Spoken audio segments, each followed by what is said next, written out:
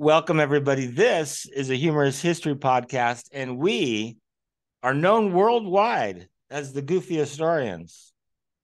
All right, well, maybe not worldwide, but in India, I think. Today, we are going to begin, for real this time. Our last video was kind of a rambling introduction, but we're going to begin our story of the Norman conquest of England. And in this video, we will examine the half century before 1066. This was a tumultuous time on both sides of the channel. We're going to definitely take a look at some of the characters and dissect their personality traits and share some of the stories about the notable characters. Specifically, we're going to talk about Queen Emma Everready, and both of her husbands, Ethelred the Unready and Canute the Amazingly Ready. And we're gonna yeah, that's interesting because Emma was Queen of England twice. Everybody knows that Eleanor of Aquitaine was Queen of England twice, but Emma did it like centuries before Eleanor.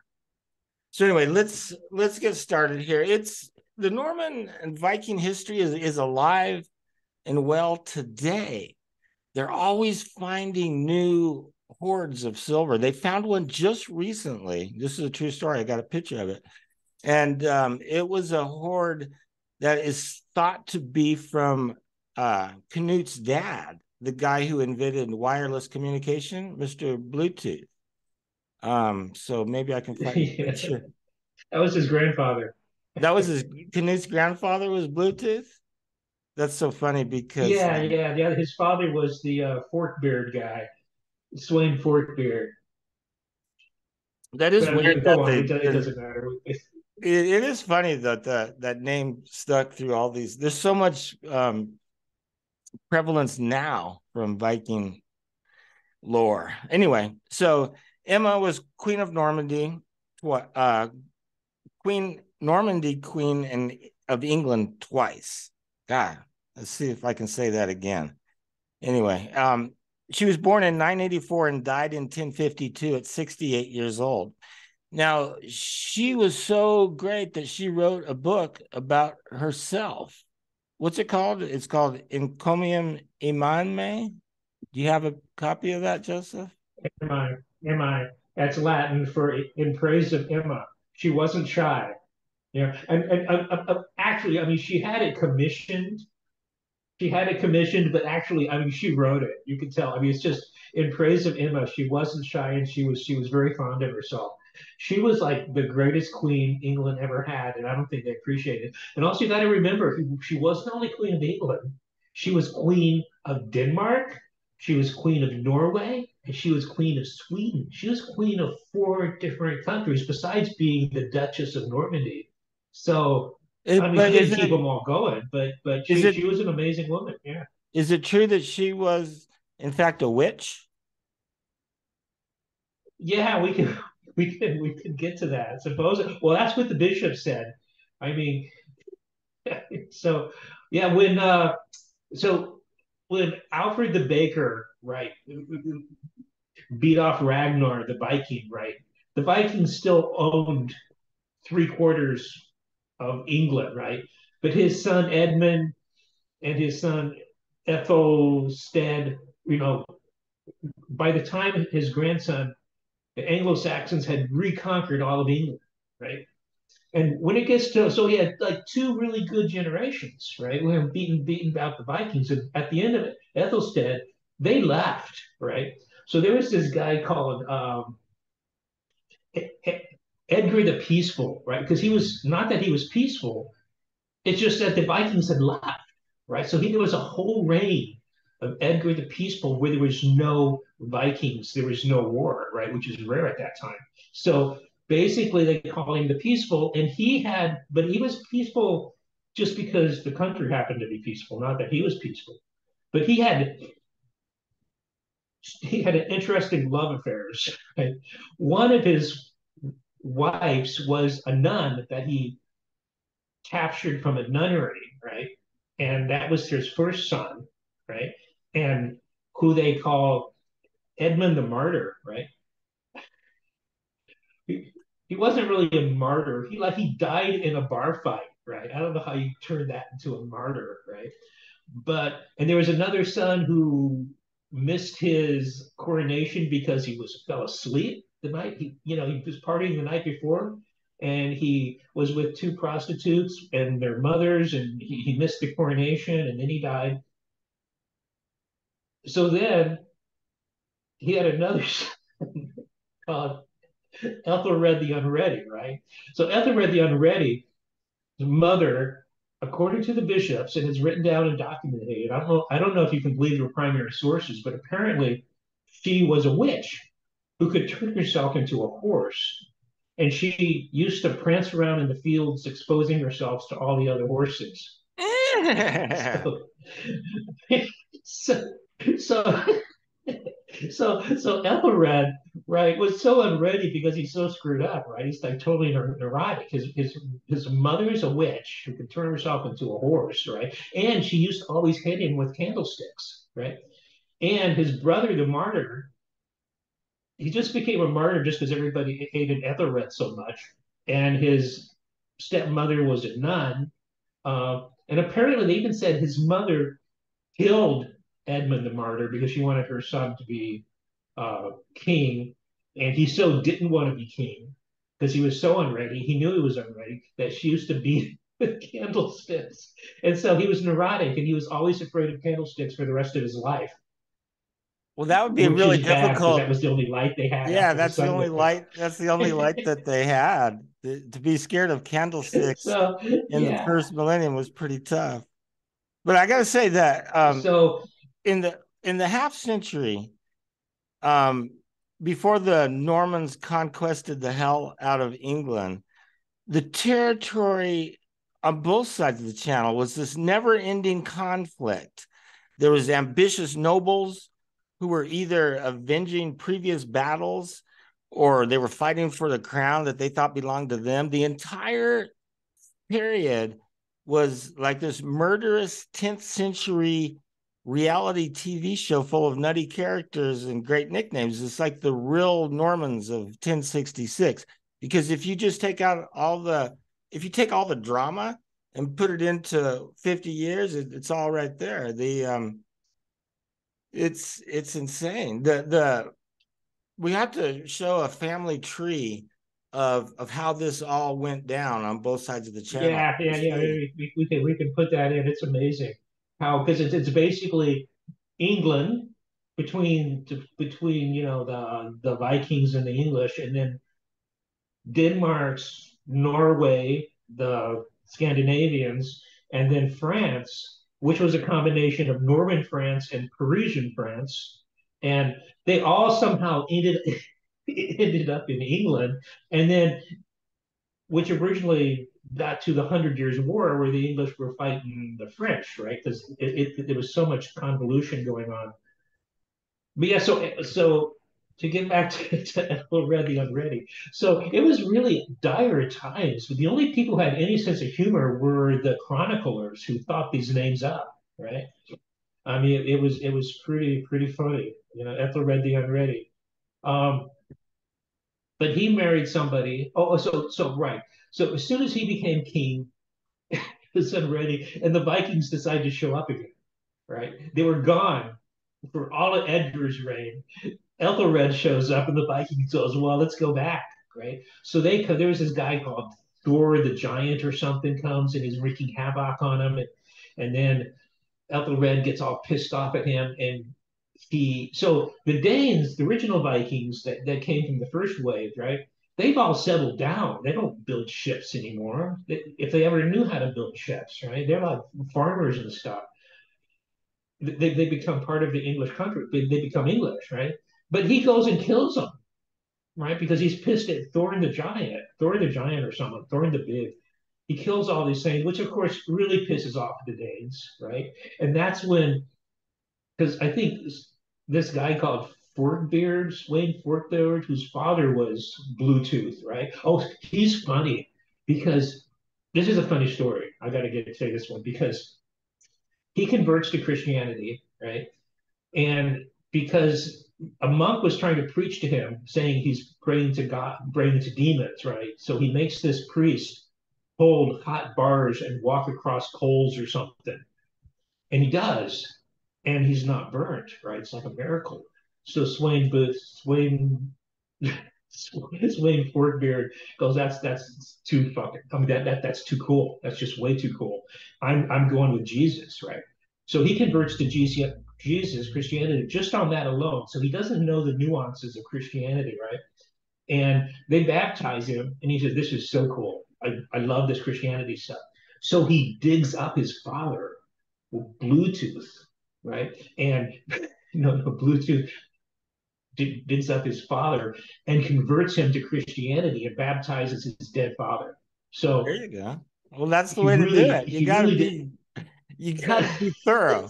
You gotta be thorough. Well, you So know that's a great story. he dragged his poor father poor father out of Valhalla, right? He's like partying in Valhalla, and all of a sudden his poor father is in church being baptized, and he's being washed away. But So, you know what? I want to say but he something gets about I pissed. want to say something about that real quick. So I heard that story too, and the hot coals and the holding the hot iron. That's a great parlor trick, and it worked beautifully. But you know what? There's still people that can do that today. There are fire walkers that can walk across hot coals Yeah, and not get burned. And you know that's an amazing way to convert people. Just like our convert God is people. magical. Yeah, go ahead. Got a magical god. Yeah, let's see Thor do that.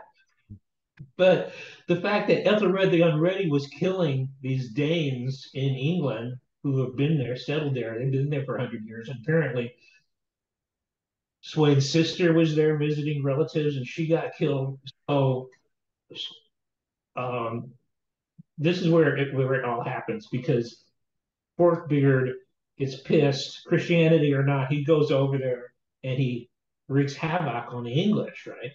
And at this time, Ethelred had married a previous woman, and he had like 6 kids already, right? And she had died, and all of a sudden, all these Vikings are are taking over his country again.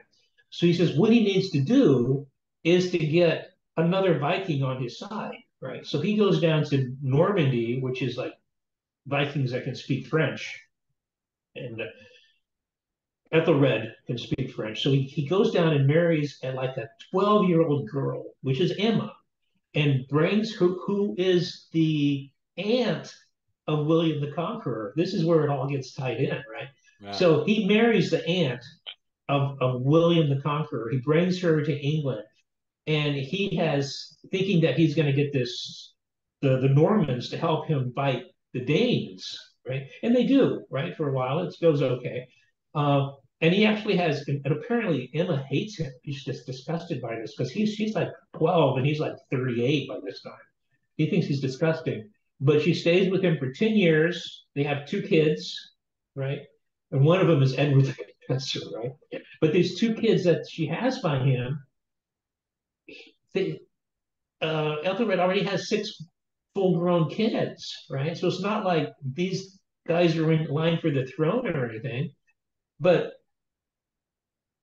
Swain Forkbeard is still fighting, and then they all have to leave, or maybe it's Canute by this time. Canute comes, his father Swainbeard dies after he actually Forkbeard becomes a king, but only for a year. He dies, and then Canute comes, and at that point, Ethelred moves in with his relatives, his father-in-law in Normandy, right? Yeah. So he's like sleeping on the couch at his father-in-law's house with his 5 kids from his first marriage, plus his 2 kids from Emma, and they stay there for like the whole royal family is living in Normandy, right? It's and then he dies. He dies in Normandy, and that's the end of Ethelred the Unready, sleeping on the couch of his father-in-law.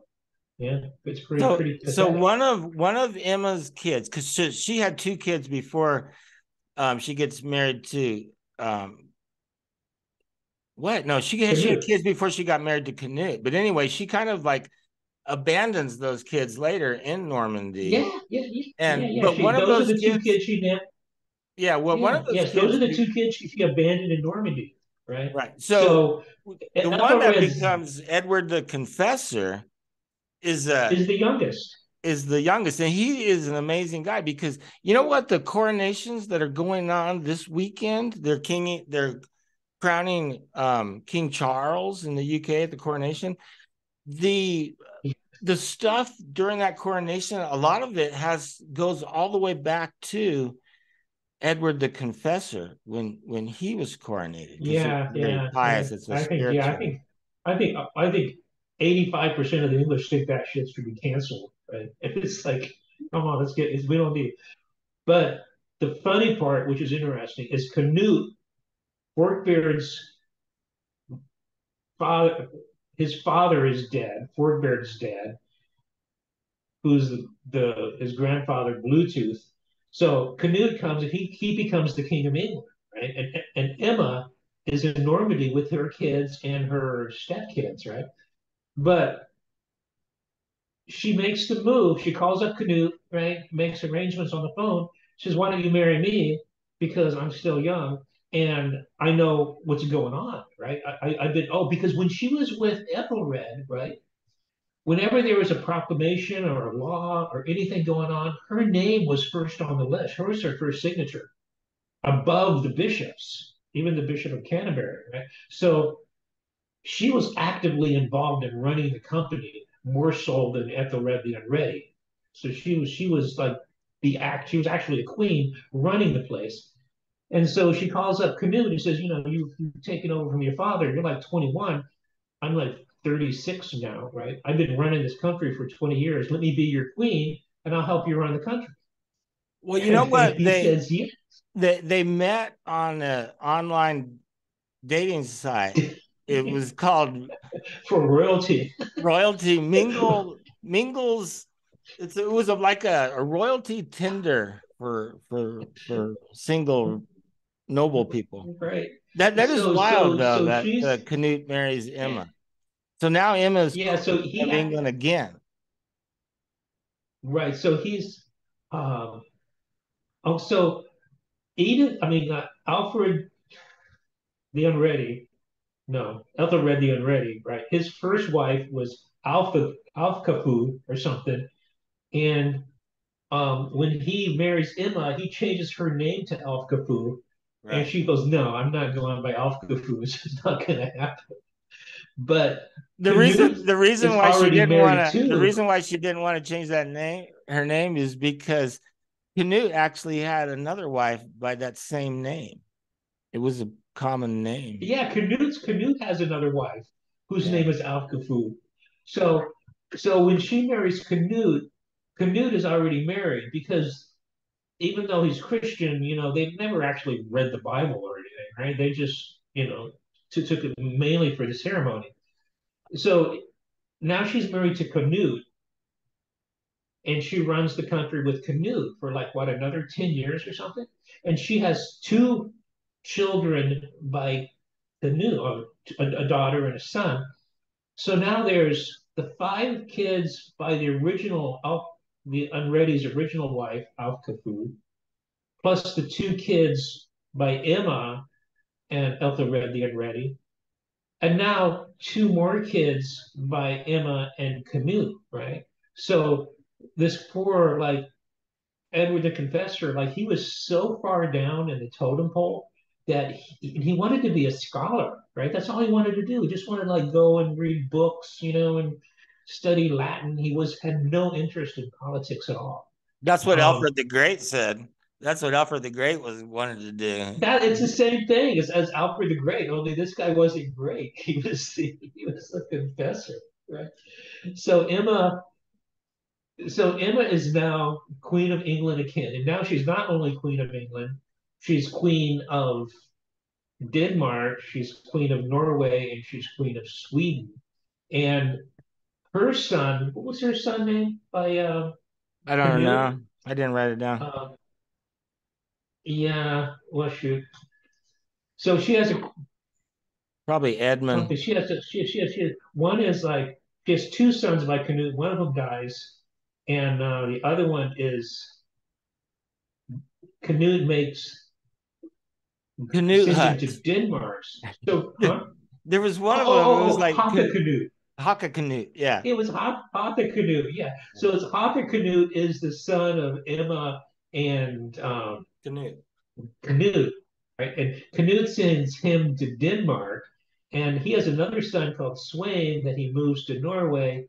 And there's a rebellion in Norway, and Sweyn ends up hanging out with his step brother Canute, and they're like really getting along well in Denmark. And there's and then there's Harefoot, right? Harold Harefoot is the one who's in England with Canute when Canute dies, right? So since the other two are in Denmark, Harefoot takes over England as the king of England, and Emma's go, oh my God, what am I going to do? I'm not queen anymore, right? So she tries to get her to. Then she remembers that she has all these kids she left in Norway. I mean, in Normandy, right? So she's like, we got to get them back.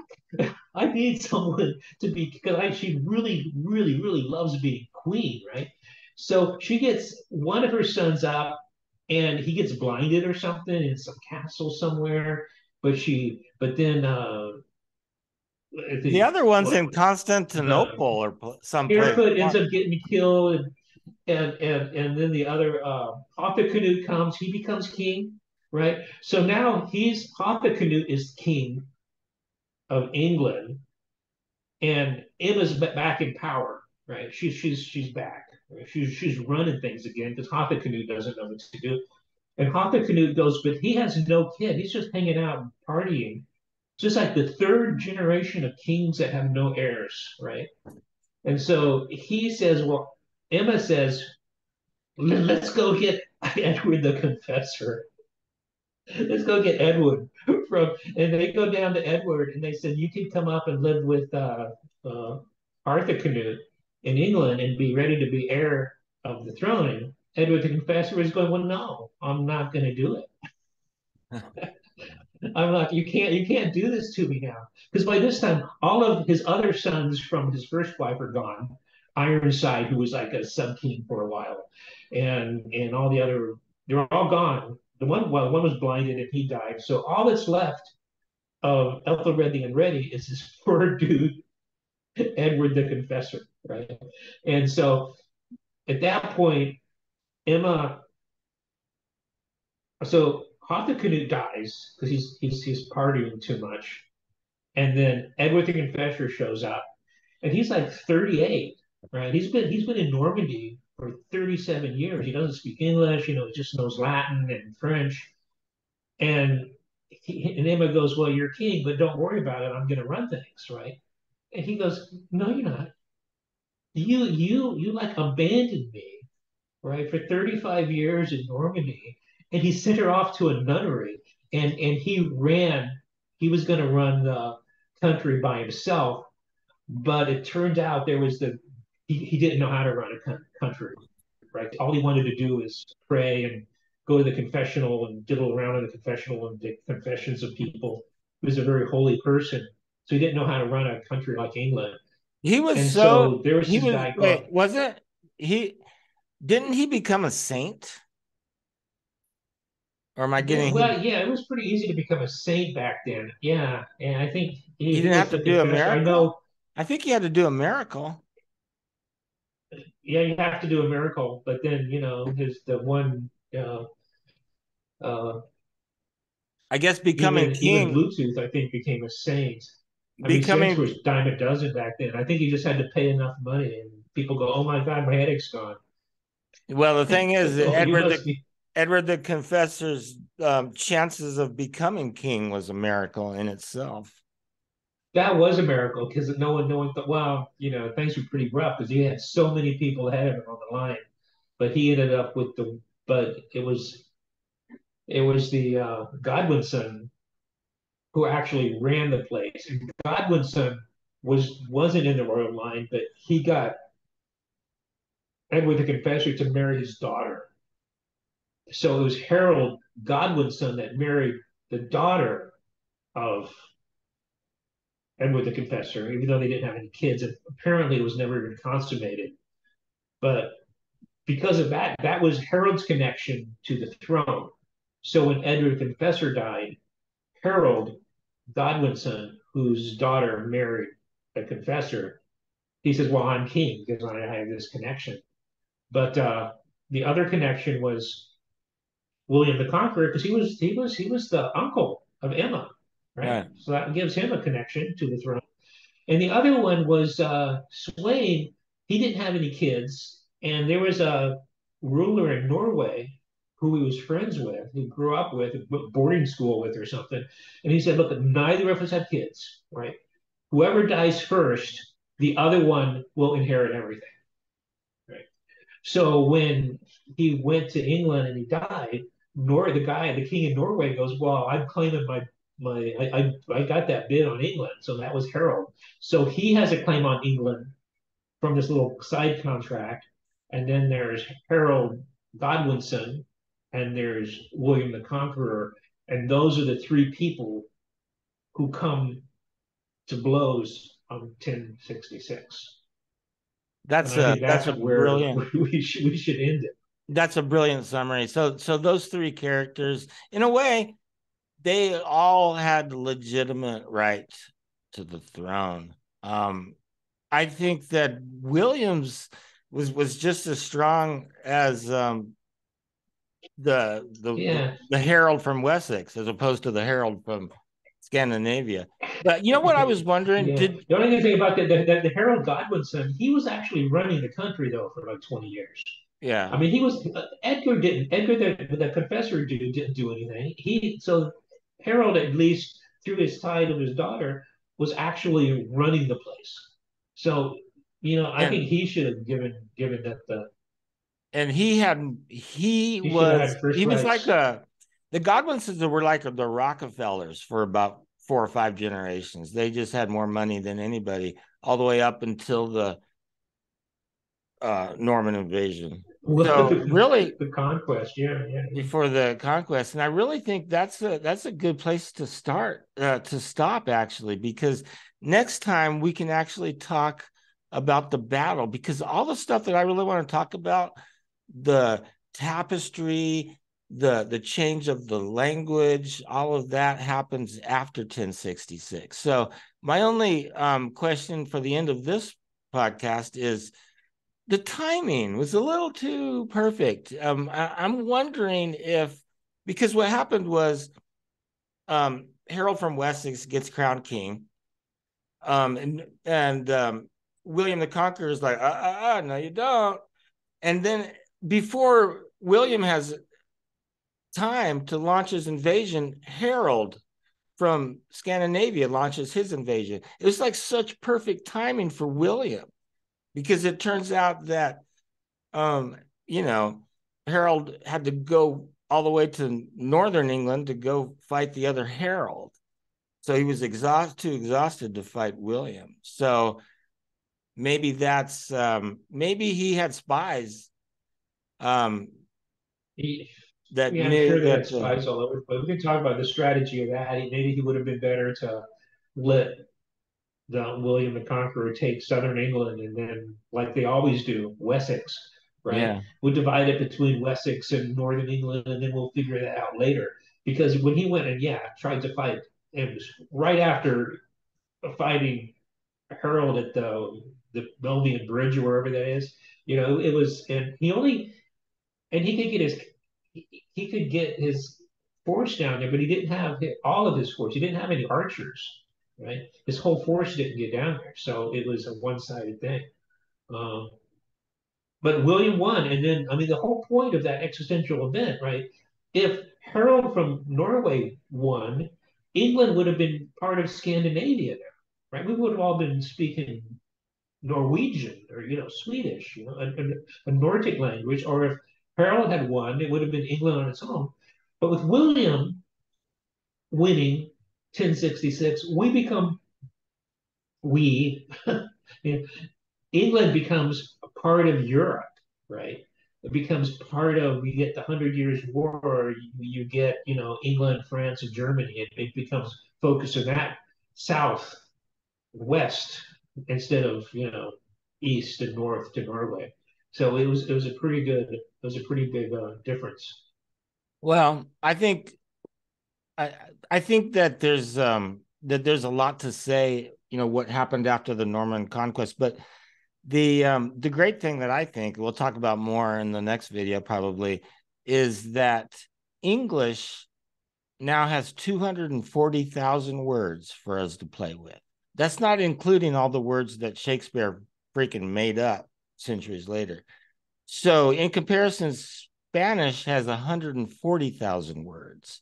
So we have like an extra 100,000 words that were derived from French, and they all sound really cool. Would you rather meet somebody or would you rather have an encounter? Would you rather eat or would you rather Or rather, dine? right? All the French words sound more Would you rather woo-woo, talk? Would you rather talk or have a conversation? Conversation, right?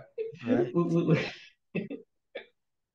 Would you rather So be yeah, a so baker or between a tailor? Yeah, it goes on and on and on. But anyway, so um yeah, there's a lot of good and bad. The reason I'm not saying English is better than Spanish because we have 100,000 words. The Spanish would say that, um, well, the reason you have an extra 100,000 words is because you were conquered by the French, um, and the Spanish weren't.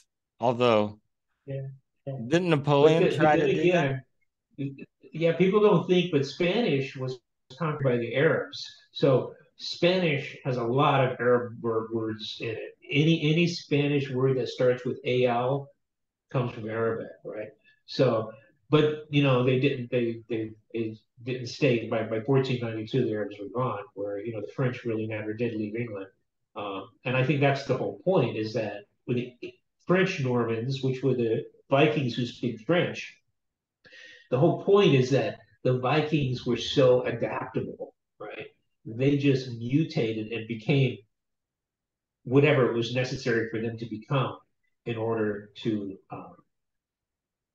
flourish. Because remember, the Normans were not only in England; they were in Italy, they were in the Near East, they were in Rush, the Rus, right, are Vikings.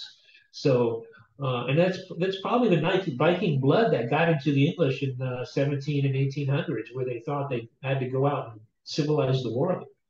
Well, they did a pretty And good we're job the at heir that. to that. They they did a pretty good job at that. Stay tuned. If you haven't subscribed already, hit subscribe. We're out of time for this one, but stay tuned. For the next one, we'll actually talk about the Battle of Hastings. Thank you, everybody.